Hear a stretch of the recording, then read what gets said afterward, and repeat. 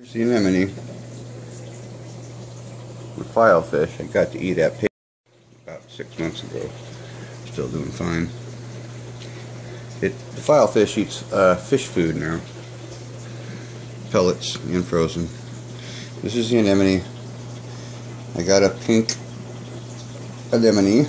It turned orange, and I've been kind of doing various things to get the color back to pink. I think I'm going to put halides on here. Right now it's just VHOs, or T5. The tank overall is looking better.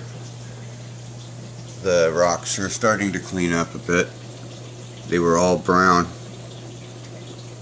full of diatoms and algae. I thought it was dinoflagellates, but nope. Nobody's dying. But it's taken a while to fix my tank. I really like the anemone.